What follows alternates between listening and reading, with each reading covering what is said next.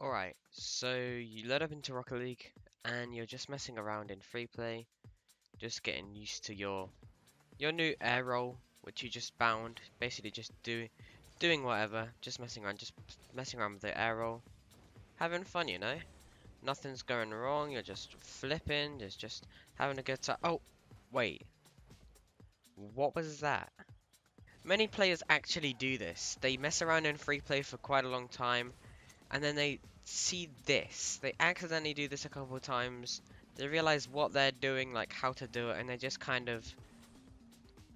do this. They go to their friends and they're like, "Oh yeah, I just discovered a new mechanic," and then, yeah, no, you didn't. You just figured out how to stall. Or for people that don't know what this mechanic is, or are just seeing this video saying, "What is a stall?"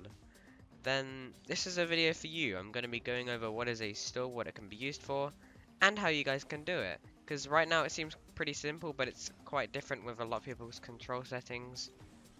So, yeah, I'm gonna explain it in depth. Alright, so first of all, what is a stall? A stall is basically when your car sort of gets confused between air rolling and flipping, and instead of doing any type of flip, it essentially just cancels all of your vertical momentum, sort of just keeping you suspended in the air. So let's say you jump up into the air and then you do a stall. As you can tell, you don't just like fall, you sort of like, it's like in those cartoons where cartoons run off a cliff, they wait for a second and then they fall. It's sort of like that. You wait for a second and then you fall. I can show you by coming off the goal. If you stall here and then you start falling. If I go off the ceiling, come off the ceiling, you stall and then you fall. So yeah, it cancels all your vertical momentum, which is actually quite useful for what I'm going to be showing you next. So yeah, like I just said, what is it used for? Stalls have actually got so many uses, and people just don't know, like especially lower levels, they're just like, what is this? Haha, this is fun, look at me. Jump, haha, psych. But no, stalls actually have like an insane amount of uses. You could use it for like chaining flip resets together, you could use it for like staying in the air, waiting for your ball to come to you. If you like, let's say you aerial too low on a shot, but you still want to hit the ball, you could stall and wait for the ball to come to you.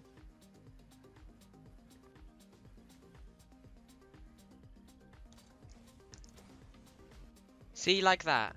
Let's say that I ran out of boost and I wasn't actually on one boost. What you can do, if the ball goes in the air, you can aerial and then stall to keep your momentum, and then you can still get the aerial touch instead of just aerialing just for it, just missing the ball and then just falling to the ground.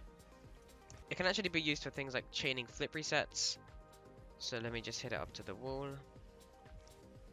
Basically hit it to the ceiling, come down off of the ceiling. You stall to get underneath the ball and then, you know, you get the other reset and then score. I'll have a clip of me doing that there because I'm getting decently consistent at it. You can actually use it for things like fakes. So let's say you're gonna... let's imagine there's a defender on blue. I go for some sort of air dribble, or like go for some sort of aerial. The ball goes up, and then I stall and fake it. I could then go for a bump, or I could just confuse the opponent so he goes flying over my head. That's a pretty fun way to use it. People use it for whenever you come off the ceiling.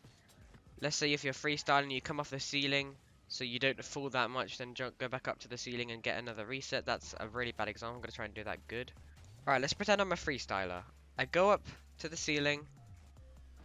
I then stall, aerial back up to the ceiling, get another reset, and then score. It takes quite a lot of boost, so people usually do it in unlimited boost modes. You could use it for things like predicting ground bounces. So let's say I hit this to the ceiling, it goes way too high, bounces off the ceiling, I stay here, and then I stall so I can keep my momentum and then hit it again. That's also another way. There are a handful of people in the world who can actually chain together like dozens of flip resets, which is actually nuts. Justify this with numbers, it would take a really long time. But see if you can explain why this makes sense in just one sentence. Okay. Next up, I'll be relating the idea of linear transformations covered so Wait. far to one of the areas where Okay. Wait, I'm in the middle of a world record, Posy. Shut up. See you then.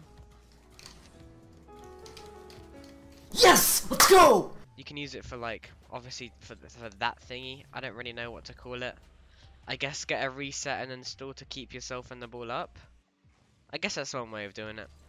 But yeah, there are just a handful of ways, and now you know how useful it is. Now you can. Now I'm gonna show you guys how you can actually do the stall.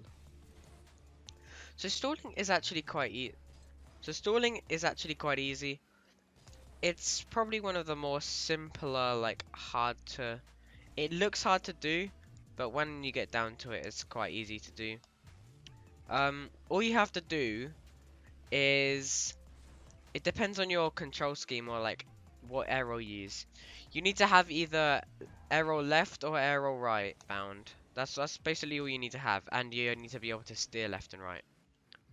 So all you have to do, if you've got arrow left bound like I do, you need to hold down arrow left and then steer to the right and then press jump. So my arrow left, it's really weird, don't judge me, but it's bound to my left stick pushed in. So whenever I hold down left stick pushed in, I arrow to the left, and obviously, you know, I do this, which is cool. And obviously if you have arrow right, let me just like, let me change it to arrow right. As you can tell, it's the same thing. My R3 is also look behind me, but yeah, it's the same thing. So basically all you have to do, if you've got arrow left, is arrow left and then steer to the right. So I'm arrow rolling left and holding on arrow left, steering to the right, as you can see. And then you'll do a tornado spin, which is actually one of my previous tutorials. And then you just jump. And then the car basically doesn't know if it should arrow left or flip, so it kind of does both and just gets confused and cancels your vertical momentum. So you get suspended in the air while gravity kind of tries to catch up. I'll try and show this as best as possible with arrow right. So I don't know how to properly do this, so I just do this, and then it's hard for me because I don't fully know how to do this. So arrow right, steer left. Yeah, there we go. I'm stalling the other way. So yeah, hold down arrow right and then steer left if you've got arrow right, or hold down arrow left and steer right. And you will be able to do it. I want to actually see what stalling's like with this.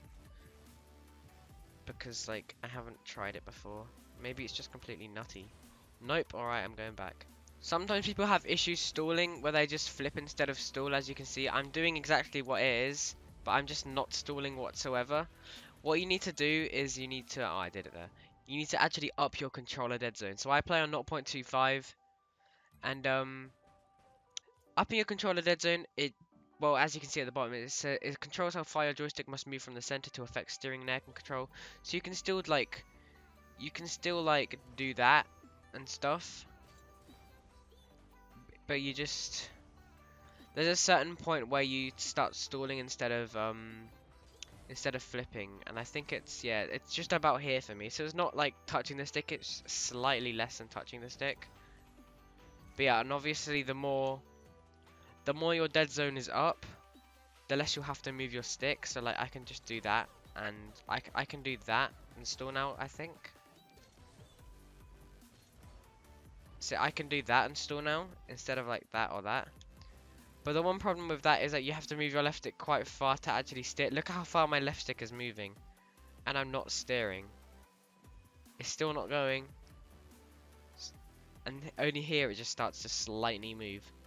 So with that, you're gonna have to sort of try and find a balance. The balance for me is 0.25, because I can still like steer and stall.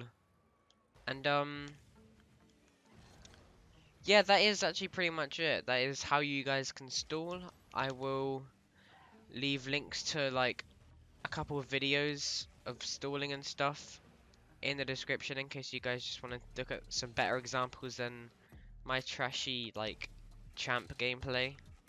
I mean, I'm GC and Rumble, so don't bully me too much, but yeah, that is pretty much it. If you guys did enjoy this video, make sure to smash like and subscribe, and I'll see you in my next video. Peace.